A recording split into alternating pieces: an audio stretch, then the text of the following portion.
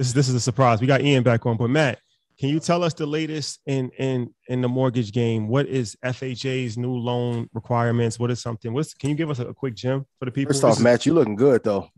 Yo, you see how he just walked in and brought all that light? Bro. As soon as he came, I'm gonna let the light shine on you, bro. I told you. Here, sit down. So I told you on my IG, I'm stepping into my greatness. That's a fact. That's what this chapter of my life is called. So I got to bring the sunlight everywhere I go. Please do. Market Monday was good, people. The master investor, the greatest investor of this generation. How are you, sir? You. I'm great, man. You looking good. You know, I see you back to your ghost fits. I love it. The pocket square is back. The pocket square is back. Gotta do a little bit. To drop $1 million.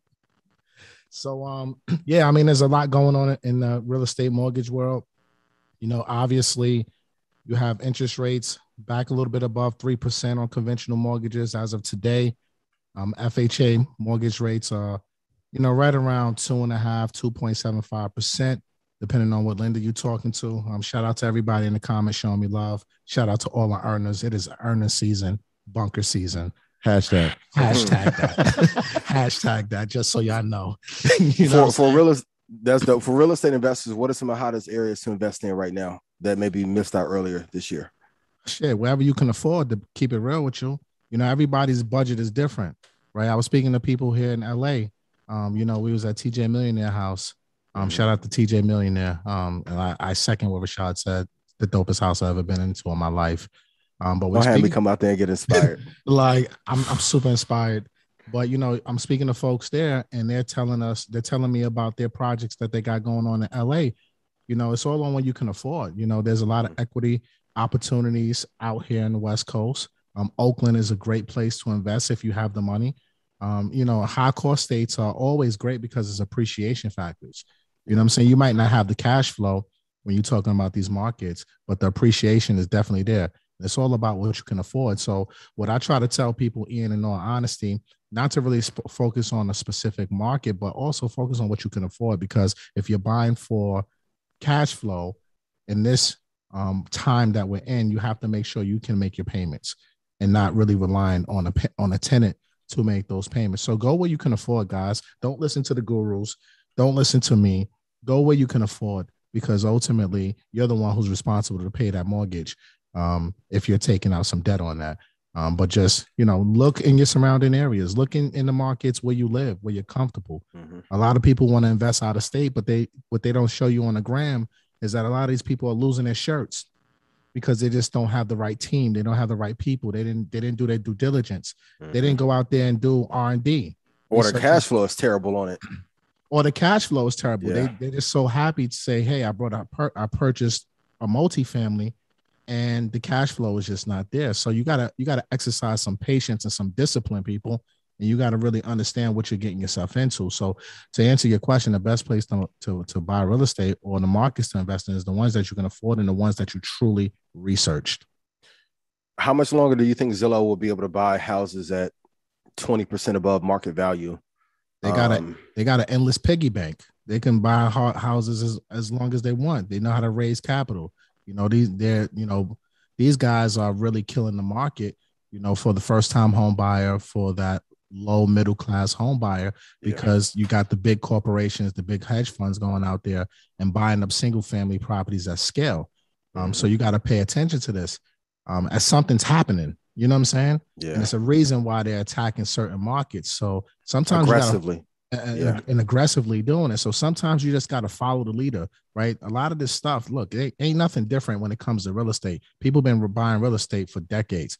Ain't no secret sauce. It's just do your research, do your due diligence, understand who are the market movers. I hear you guys talk a lot about that, right? Market movers. Mm-hmm. Understand who's the market movers and who's really playing this game out here at scale, and follow what they're doing. A lot of these folks are buying BlackRock, Buffett. Exactly. Buffett, what you say he owns 6,000 doors? 6,000 doors. Like, you got to pay attention to where these folks are buying and kind of follow the leader, because there's either equity play there in the future, because they're bunkering down right now and they're looking at 10 years, 15 years, especially a lot of these folks who buying in OZs and opportunity zones. You got to look into these things and just do your due diligence. But they're gonna buy forever, bro. This is not nothing new. You know, Yeah. corporations have been buying since, you know, God knows how long. It's just that now that we have these outlets like YouTube and, you know, Instagram when it's not down, you know, people are now speaking about it at scale. So now we're paying attention. So, you know, the information is out there, guys. You just got to really, you know, follow the leader. Yeah. And if you guys do long-term investing, real estate, angel, private equity, acquisition of businesses, mergers, your portfolio at no point, this is the truth. And I know people may not want to hear it. If you ever worry about your portfolio, you don't have enough assets in your collection. You should get to a point where if you get in at great prices on everything, you should have no down weeks consistently. Definitely no down months. So September was a rough month. I told you guys, hey, Apple was going to drop here, right? Shout out to everybody in the stock club who got in. Same with real estate. You should have enough units to where you wake up any month and you're not having a bad week any week. If you are worried about your portfolio crashing and anything that you're invested in, you don't have enough profitable assets in there to offset any losses that you could face. Because every week and every month for sure, you should be excited about what's to come. And that's why you keep seeing Zillow, Buffett, BlackRock, Vanguard buy everything up under the sun. Well, I want to add to invest. I want to add to what you just said, bro. You know, you say you should have enough units. I think it's the opposite. You should have enough reserves, right? If you have enough reserves, you ain't really worried about is it a good time to buy real estate. Mm-hmm. You see what I'm saying? So like a lot of people are focused on the wrong thing. You know, people want to be house rich and cash poor. You can't play that game. Can't do it. You can't play that game. So people need to focus. If see stocks and real estate is a completely different ballgame. It's the same game. It's the same game, but it's different also on the same time because this is brick and mortar. This is debt that folks are taking out. Stock, you ain't taking out no debts unless you're doing margin calls, then you're just really risky. You know what I'm saying? But you don't. But they also can look in a certain area. I was about to say too much, but you can look for certain areas to know where you can get more bang for your buck. And then that way, if you're investing in areas in which most people are not in, you can get more houses and then also get those free and clear. Like people love talking to me, but like, man, the debt thing isn't bad. I'm like, you haven't been in debt then. I don't know one person that's had real debt that has not worried. That's real life. Any real credit card debt, any commercial debt, any debt on a house, you always want to get rid of it. But if you guys go look in other areas that are up and coming, and we were in one of them cities, hey man, you guys need to go look not only nationwide, but in different countries as well to see what opportunities are present there. Well, I think with debt, you got to be responsible, right? Especially mortgage debt is good debt, but you got to be responsible. Just because you can get approved for it don't mean you can afford it. And this is kind of what I like to try to preach every day. Like you can go out here and buy $100 if you got the capital, but are you going to have the capital to sustain what we just went through? A lot of investors, you know, they're quiet right now. They ain't sustaining. They're hurt. I speak to them. They call me, MG, what's going on here? And I'm like, look, you ain't got no money, bro. Sis, what you doing? I'm looking at your page. I'm seeing all types of nice things. Like you shouldn't have spent that rent money. I know we talk about assets and over liabilities and like the assets pay for your liabilities, but you got to be smart. You got to stack up that rent money for at least 2 years before you start going out here spending. And take that rent money instead of getting the Balenciagas and all Gucci and put it into long term. Because and I'm gonna be real, those of you who have not listened to me on what to invest in, when it's time to buy some of these big companies and buy in early, you're going to be mad that you missed out. There's no thing that you can buy. There's no Mercedes that will replace you missing out on being able to get into Gemini and Kraken. I'll tell you now, you have to take those assets and turn them into more assets, and then you will be safe. But everyone wants to ball right now. Hold out for 4 or 5 years. A lot of you be like, well, how did you get free? I sacrificed 10 years of my life. It sucked. But being able to talk as freely as I do and be able to pick, like even now, like, hey, my 1 day work week is Mondays. After that, I'm off the grid because y'all on tour like crazy. So I got to touch road. Look, right? Hove told us years ago, let your ish bubble quietly and then you blow. On the low. Even now, no, I want to protect. I see a lot of rappers who I know I'm doing better than. Like I could.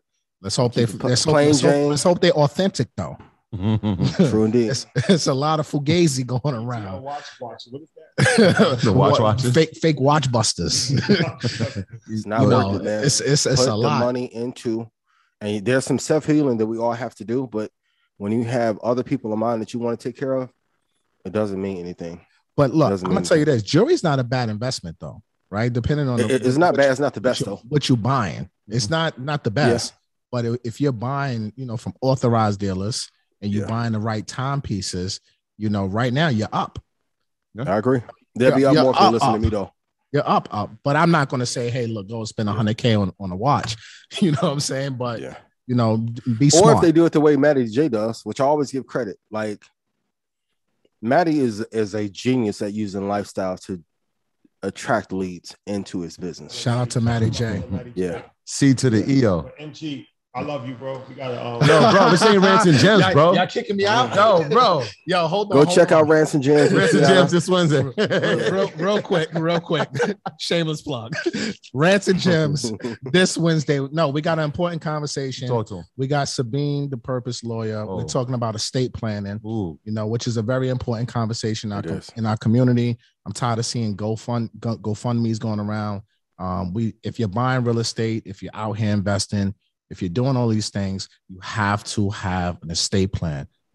Trust, wills, all of these things are important. We're all trying to work our asses off right now to leave it to our peoples. And the only way you can truly leave it is if you have a plan in place. So this Wednesday, 6 p.m. Eastern Standard Time, we got our lawyer, Sabine, the purpose lawyer, breaking down the whole trust game. And I'm telling you, this is a must-watch episode for everybody. Earners break bread on Thursday, 7 p.m. Eastern Standard Time. Your segue is fire too.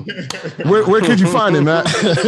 You can only find it exclusively on EYL University. So make sure you guys become an EYL University member or a Homebuyers Blueprint community member as well. Peace. That boy been Oprah this is- Gales. Hey, we happy to have him back, man. My graduates from my school being Forbes, bag drop. Bag drop. A mic drop, bag drop. Bag drop.